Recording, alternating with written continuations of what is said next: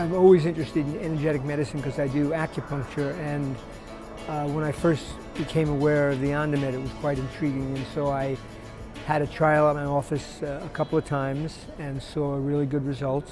I get improvement in their general energetic balance because I find a lot of people are disharmonic with respect to their energetic energy. Helps fatigue, helps sleep, helps pain.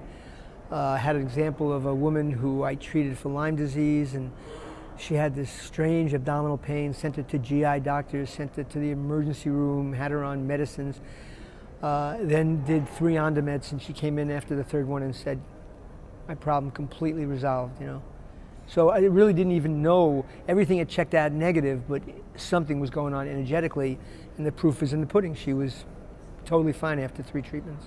My 85-year-old patient who was about to have a knee replacement because he had bone on bone, and he was one of my first patients, probably the 6th or 7th patient I treated, and I treated him, and after 5 treatments his pain subsided. He canceled the surgery, and I've seen him for the past 5 years with 4 or 5 treatments a year, and he's avoided the surgery, so that's very interesting.